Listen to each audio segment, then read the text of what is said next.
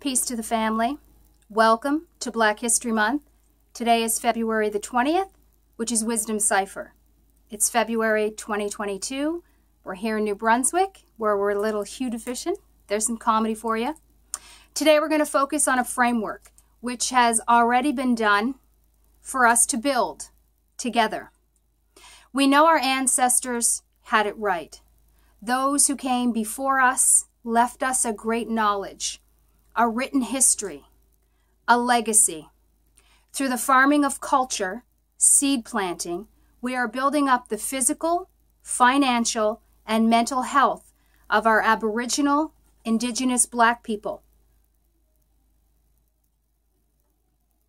which is a healing for our communities through social enterprise and community development to document, educate, promote, and protect who we are by focusing on the whole picture. Through culture, economics, health, medicine, and ecosystems within our natural environments and our institutions. Unity through the nutrient cycle.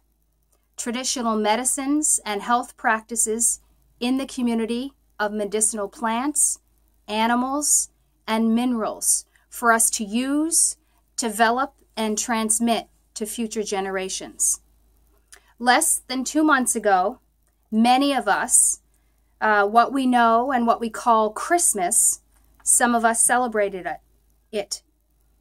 To those of us who are Black, we need to add on to the principles of life that Kwanzaa brings.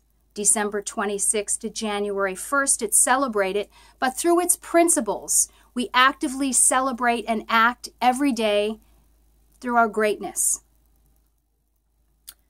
We need to add on to the principles of life that Kwanzaa brings us, the principles that are grounded in unity, oneness in the first principle, all the principles, there's 7. So oneness is the first principle, which encompasses all the other 6. Unity, which is both a principle, a belief, and a practice, which is an action, a doing, which brings a harmonious togetherness, which is central to African ethics, to Blackness. It's a code that governs how we do things. The key is practice. In the end, practice proves everything or disproves it. The principles go further to express the importance of intergenerational unity, one of the most important expressions of family unity. It's the respect and the collective concern and care for our elders, our elderly, who are seen as judges and reconcilers. It is they who hear our cases of conflict and our problems, and they offer up solutions. Their knowledge and wisdom becomes action, a way of life, which is written legacy to be continued on, actively by us. Thank you, Mary Louise McCarthy Brand. We, us, need to act freely shape our world in our image image and interest. This is the first act of a free people.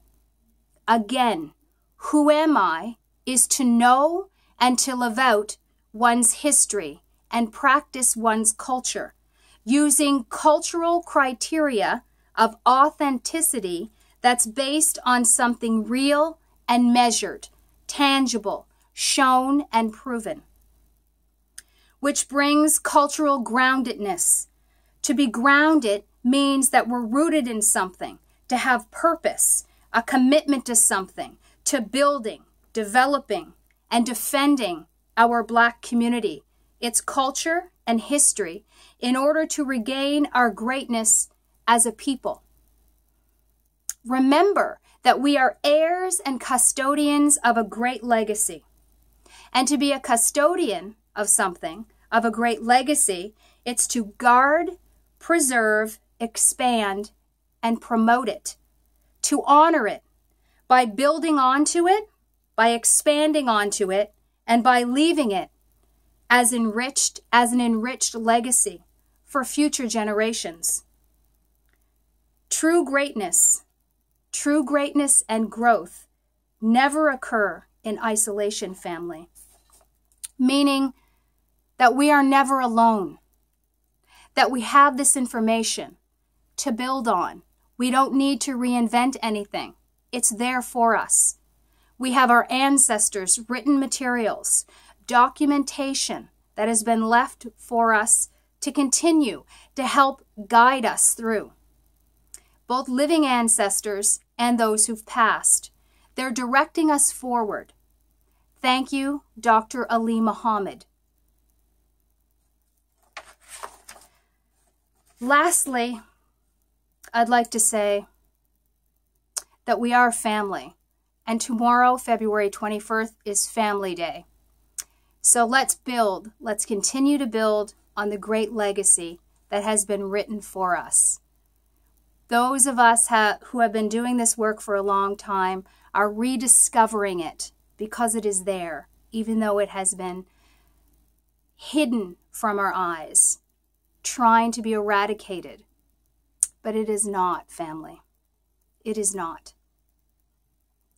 Arm, leg, arm, and supreme head, the foundation, the essence, the manifestation of knowledge, the way to express being born into existence, to have a clear mental picture which equips us with insight and eyesight, a composite of principles and values, which is sacred, using force and influence, so all have access to truth, to power, in the best interest of everyone, the whole. True knowledge is to show our children. We are the conduits of this God, to add on to life, to take that which is untrue and add light to it, man and woman, to bring into existence life. Ashe.